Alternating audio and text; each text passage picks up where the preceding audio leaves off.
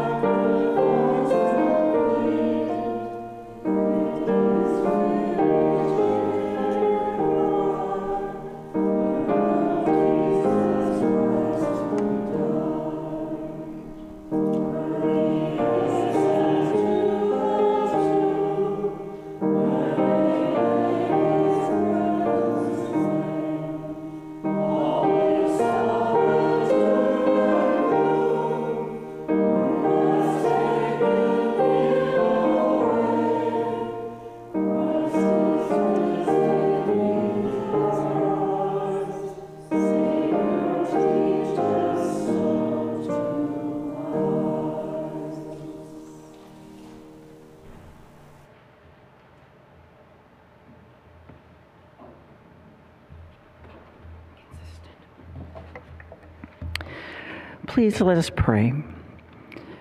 Grieving God, on the cross your Son embraced death, even as he had embraced life, faithfully and with good courage.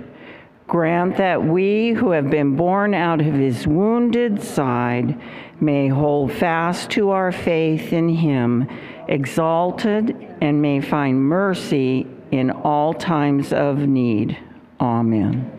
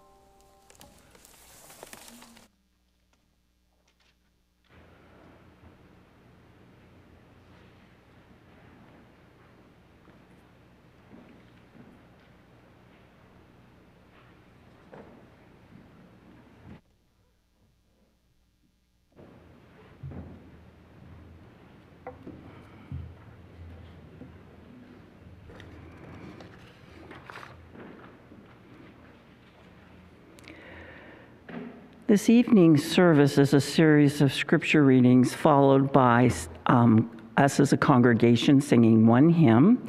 And if you're following along in the hymnal, it's verses 1, 2, 4, and 5.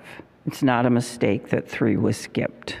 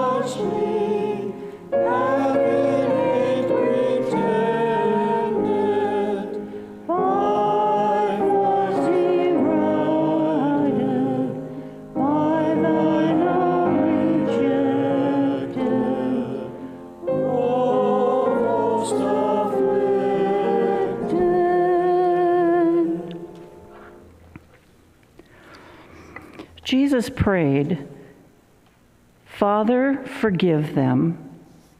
They don't know what they're doing." And at noon, the sky became extremely dark, and that darkness lasted 3 hours. At 3 o'clock, Jesus groaned out of the depths, crying loudly, my God, why have you abandoned me?"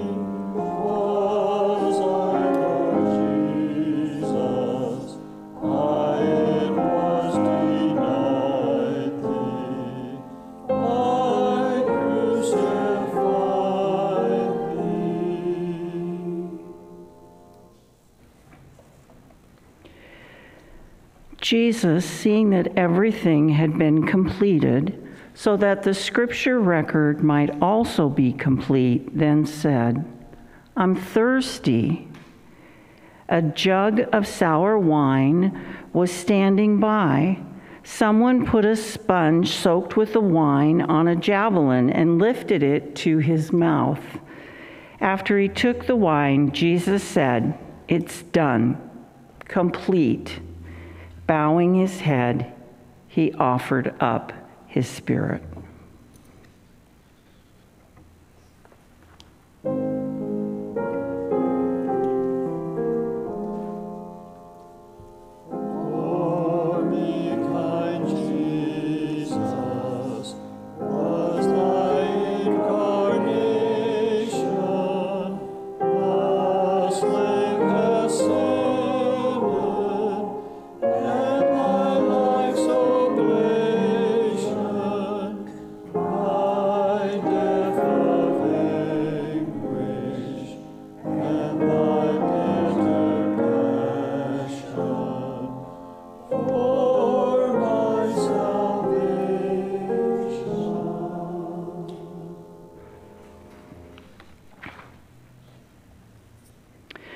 Now by now it was noon.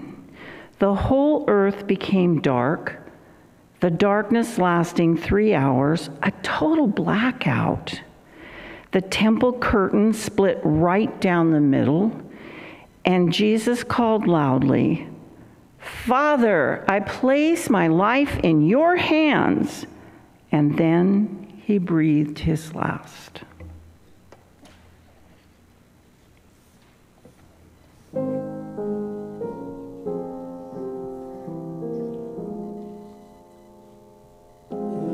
Therefore, kind Jesus, since I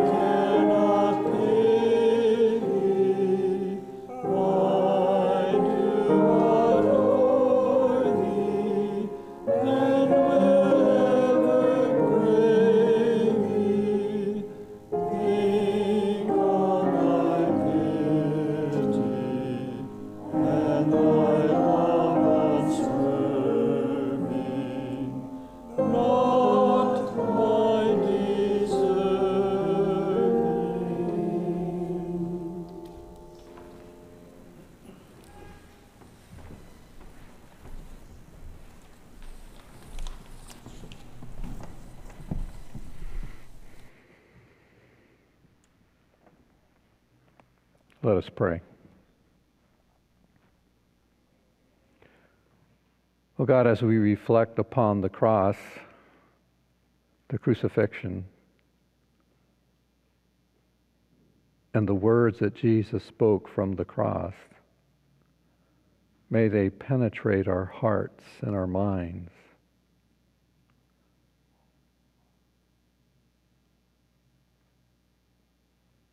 May we embrace the cross, embrace the crosses that each of us carry,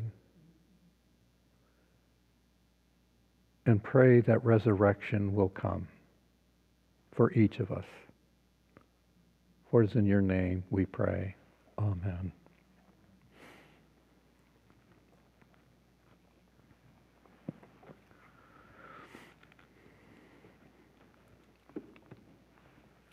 Jesus cried out, "Father, forgive them.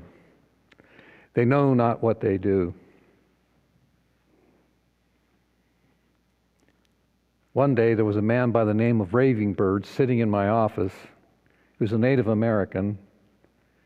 He was there with his sister and brother-in-law, and his sister told me that he had just been paroled from prison for manslaughter, and that the only way they would parole him is if he had some place to go and live. We took him in on the condition that he would meet with our pastor every week. And they got up and left. And there I sat, face to face with Bird. So I said to Bird, we had a lot of land, about 5 acres. I said to Bird, he didn't want to talk, he was angry. I never saw anyone so angry. I never saw anyone that didn't want to be where he was. You could see it all over his face. And I didn't know what to say to him other than, "You look like you've lost your medicine." And he looked at me and he said, "You know the way of Native American?" I said, "Not really." I said, "But you have lost your medicine." And then he began to tell me his story. And part of the story was that he was raised in a foster home in which they tried to convert him to be Christian. And he didn't want that. He wanted to be Native American, practice his own spirituality. And they told him he couldn't do that. And so he said, "I am Native American and I want to practice my own faith." And I said, "Fine." I said, "You know, there's a scripture that talks about Elijah and Elisha. When he was taken up to heaven, he said to Elijah said to Elijah, 'I want to have a double portion of your spirit.'" And he looked at me and he said, "You mean I can have 2 spirits?" I said, "No, it's all one spirit. It's the Great Spirit. They're the same." And then he told me, "I've never had a vision. I've been on a vision quest. I've never had a vision." I taught him a very simple prayer and told him to go out, find a place in the lawn near a tree and sit and meditate and pray. And so he went out, sat. He was there. He was gone for about an hour, and he came back and he said, I've got a vision. I got a vision." And I said, "What was it?" He said, "I was at the foot of the cross. I saw Jesus. And Jesus said to me, 'Father, forgive him. He knows not what he does.'" When the soldiers pierced Jesus in the side with a lance, blood and water flowed from Jesus. Bishop John Chrysostom wrote about this about 174, 177 from early antiquity, that the mystery of the blood and water was baptism in Eucharist, the cup of salvation. And I quote, "From these 2 sacraments," he says, "the church is born. From baptism, the cleansing of water gives rebirth, renewal through the Holy Spirit, and the Holy Eucharist, the wine, the blood, flows from Jesus' side, that Christ fashioned the church." And then Chrysostom goes on to write, "Christ fashioned the church as Eve came from the side of Adam." Now don't get into all that. It's not about that. from the side of Adam, bone of my bone, flesh of my flesh, as Christ is nourished from the mother's blood and milk, as a child is nourished from the mother's blood and milk, so too Christ nourishes with his own blood and the milk of the word those he hath given his life for. Father, forgive them. They know not what they do. The day came for Raving Bird to be baptized. He wanted to take the Christian name Mark for his life. And there in the congregation, there was a woman by the name of Marty. Now, if anyone on God's face of this earth that had a prophetic consciousness, this woman did. She knew things. She was able to discern things. It was amazing. And when Raving Bird in his Native American attire family came forward, she got up and said, "Pastor, may I have permission to speak?" And I said, "Yes." And she walked down to where we were gathered around the baptismal font, and she said, "I want to share a vision I had of Mark, or Raving Bird." I said, "What was it?" He was before the cross, and the voice of Jesus spoke to him and said, "Father, forgive him. He knows not what he does."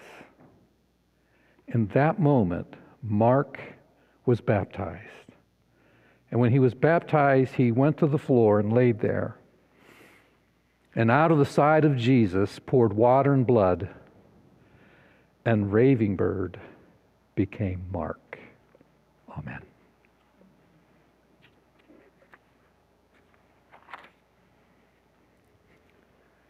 Judy.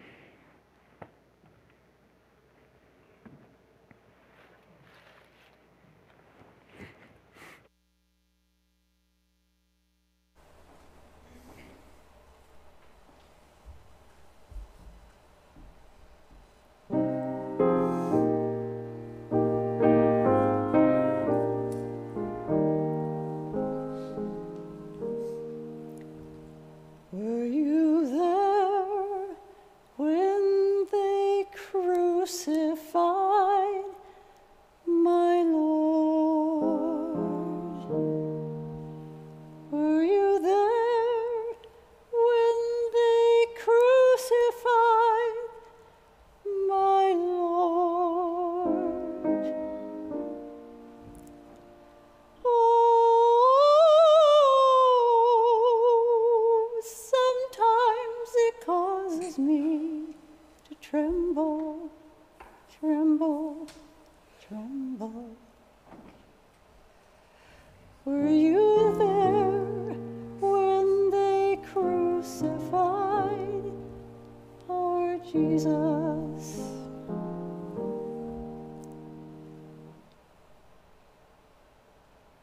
Were you there when they nailed him on the tree?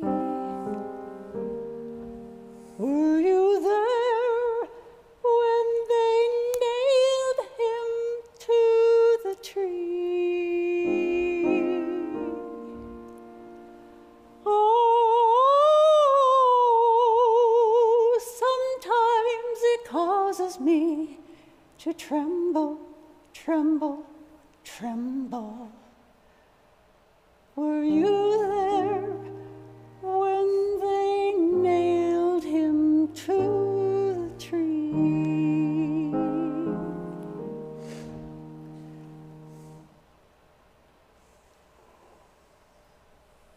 Were you there when they pierced him in the side?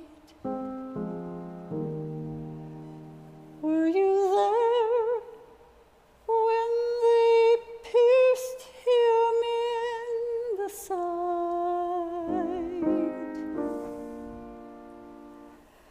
Oh, sometimes it causes me to tremble, tremble, trembled.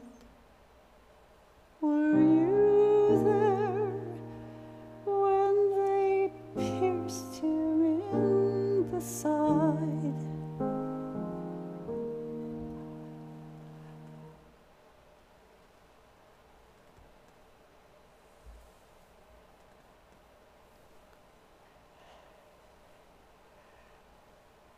Were you there when the sun refused to shine? Were you there when the sun refused to shine? Oh, sometimes it causes me to tremble, tremble, tremble. Were you there when the sun refused to shine?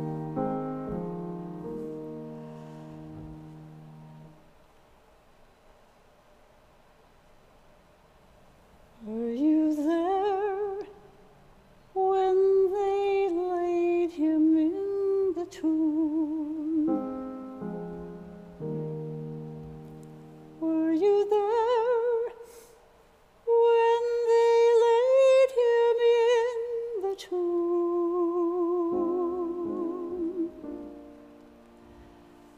Oh, sometimes it causes me to tremble, tremble, tremble. Were you there when they laid him in the tomb?